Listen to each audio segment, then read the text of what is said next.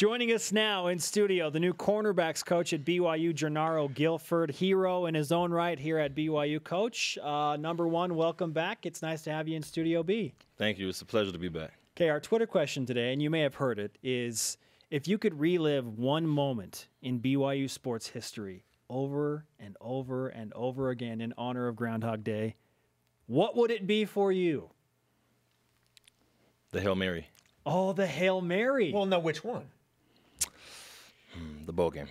Okay, so Jim McMahon, Clay Brown win the 1980 Miracle Bowl, pull off the most improbable comeback in bowl game history.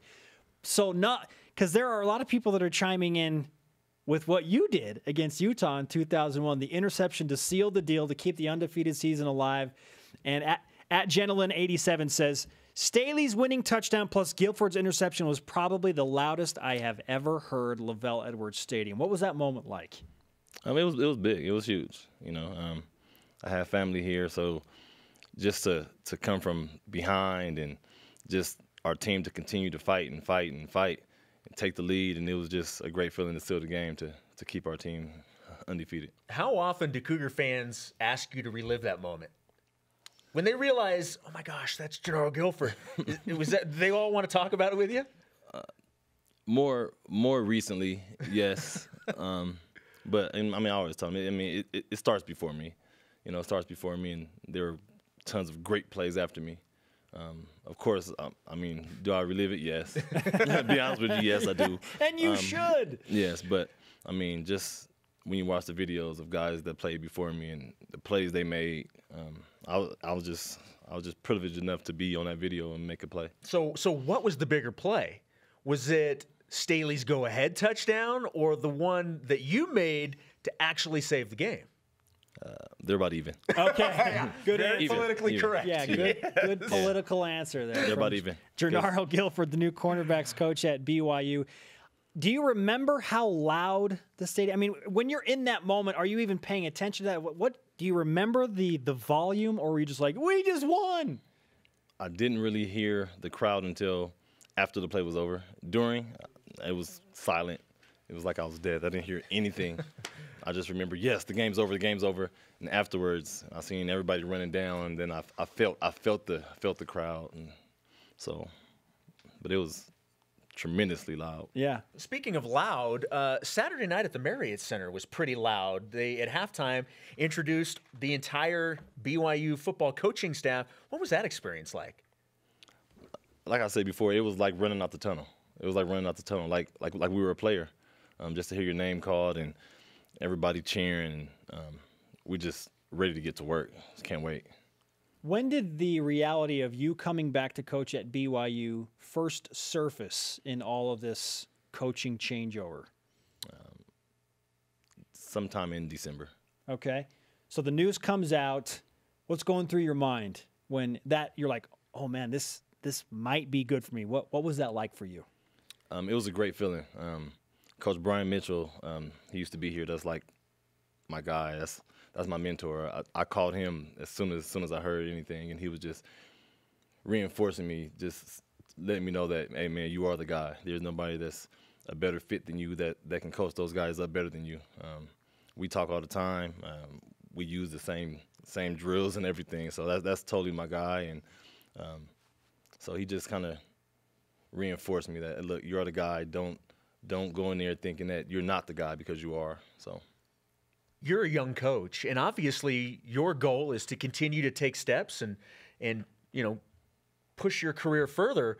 What does it mean to be able to get that opportunity? Oh, and by the way, it's at your alma mater. That's always a great feeling, especially for my family, just to come here and be around everybody and see what I went through as a college student. Have my son kind of relive the moments as he watches the videos and hear the crowd and things like that. So it's just a great feeling. Now, you have an interesting recruiting situation right now because the turnover has been so fast. So what has been the biggest challenge for you and this staff in trying to get ready for tomorrow and signing day? Just kind of getting to know guys, getting to know them, letting them know who we are as a person and what this school has to offer them. that's pretty much the biggest thing.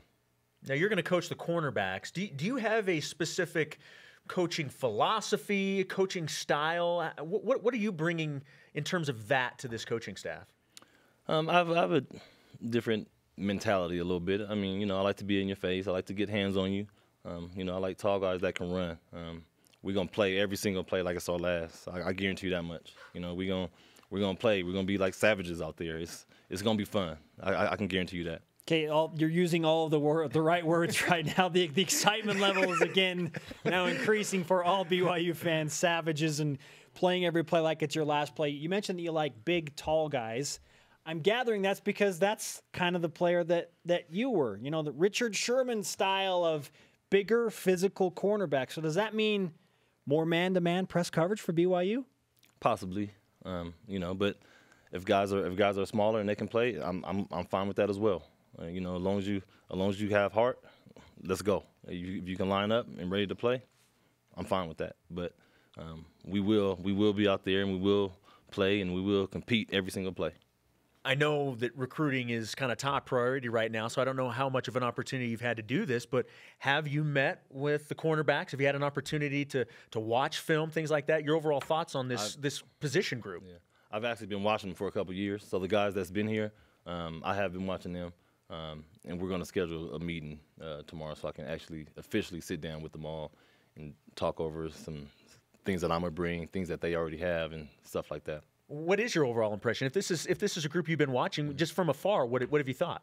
I believe we have a good group of guys, athletic, ability to make plays. They've been making plays for the last couple of years, so we're just going to adjust a few things and just kind of take it from there. Whether it's a 3-4 or a 4-3 front, how much does that affect the defensive backs and the way that you scheme in the defensive backfield? For me, none at all, because we're going to play the same way regardless. It can be a two-man front. We still going to play the same way. All right, Jernaro Gilford, let's finish with this question. Kalani Sitake as the head coach, what makes him unique? We've seen him in a few public forums. What makes him unique behind the doors with the recruits as the head coach at BYU? It's a great guy, just the ability to always be himself. You know, you see what you get. It's him. You know, he has a great personality. He has the ability to love young men, and that's just something that I want to learn from him. So I'm very happy to be here so I can be under Kalani and just learn from him and see how he does certain things and just kind of be a sponge and kind of take everything in.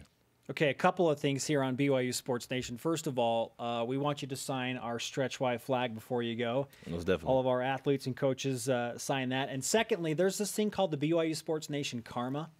And you might be laughing, but when people come on the show, good things happen in their lives. And for you, it's coaching and recruiting right now. So tomorrow, take the karma and go and be successful. Most definitely. I would definitely take that karma. I would definitely take that. Awesome. Jernaro, welcome back, man. Good to have you. Thank you.